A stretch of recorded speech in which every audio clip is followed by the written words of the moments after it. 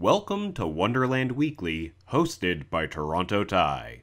Now sit back and have a wonderful week. Hey everyone, Toronto Ty here. I've been revisiting my 10+ year prediction video and thinking a lot about the kids park.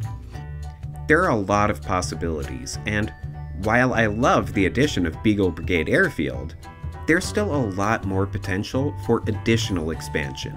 Similar to my previous What If videos, this isn't so much a prediction as it is exploring the possibilities.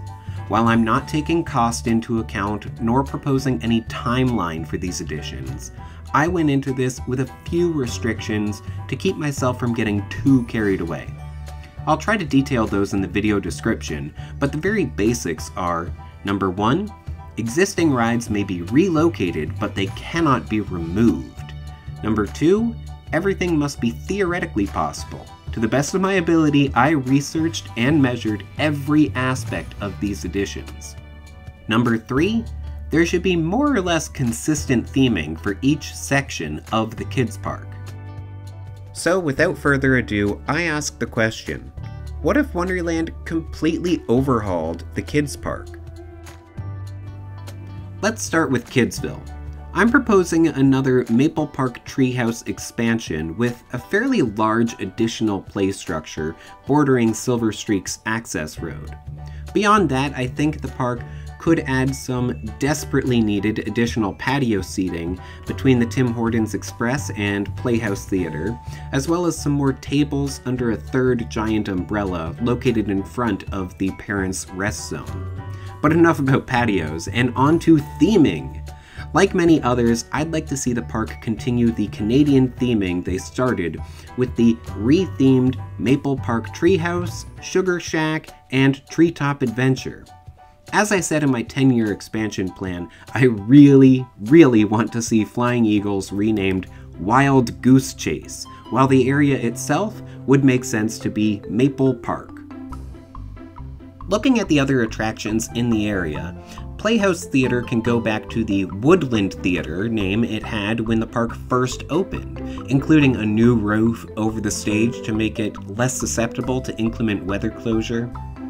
All the buildings in the area can take on a look similar to the now retired Mountainside Bakery and Cafe, with the existing food locations listed as Maple Park Subway, Maple Park Pizza, and Maple Park Poutineery.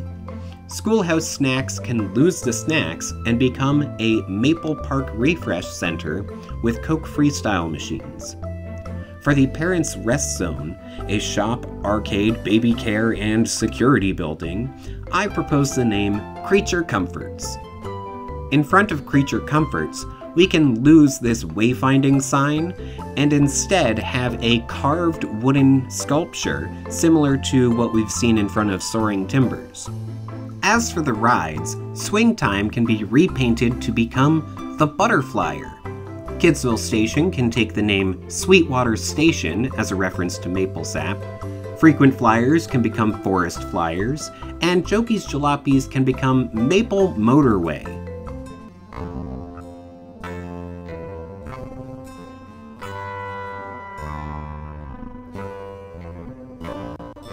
Taxi Jam is a bit more difficult because the possibilities are pretty much endless with such a simple coaster layout.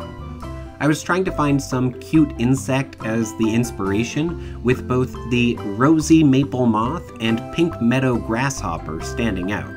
So I suggest Meadowhopper as a name, with the first 5 cars painted like green grasshoppers, and the last car painted pink, all hopping along the little hills of this kiddie coaster.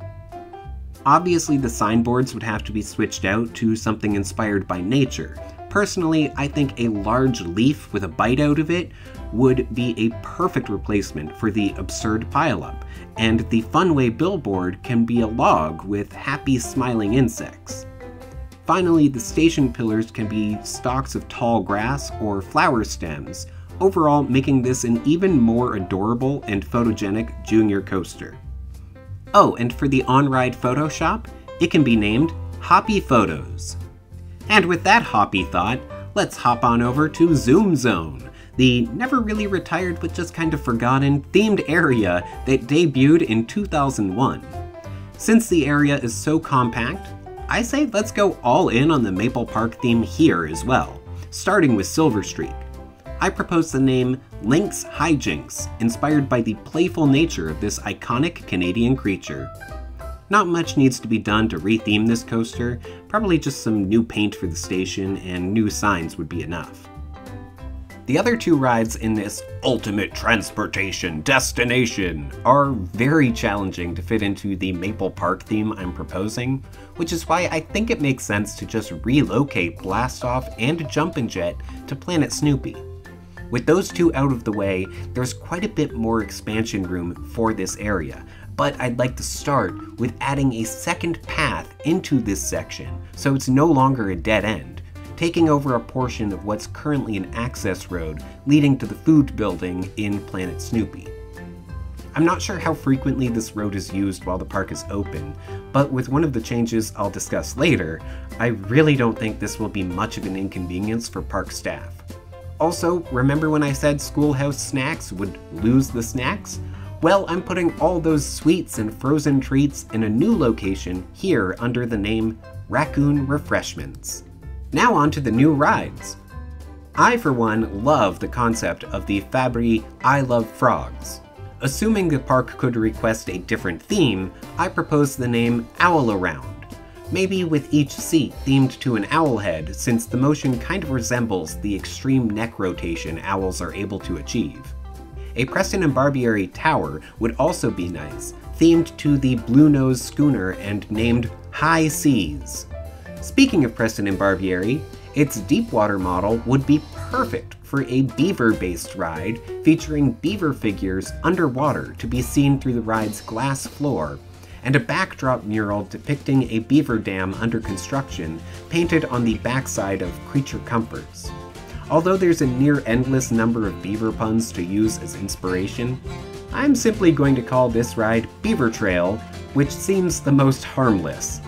Last but not least for this area, I think the park could and should get a Zamperla Lolly Swing themed to a tree and named Sappy Swing. Yes, the park has swing time for kids, but the Lolly Swing allows parents to ride with their kids, which I think is always nice. That will wrap it up for my look at the KidZville Maple Park possibilities, and because this is taking far longer than I anticipated, we'll be moving right along to the incredibly landlocked Planet Snoopy in a future video. Make sure you're subscribed so you don't miss it, and until next time, as always, have a good one! Thanks so much for watching. Be sure to like the video, comment with anything you'd like me to cover in the future, subscribe, hit the notification bell, and support me on Patreon so that I can visit more parks and create more wonderful videos.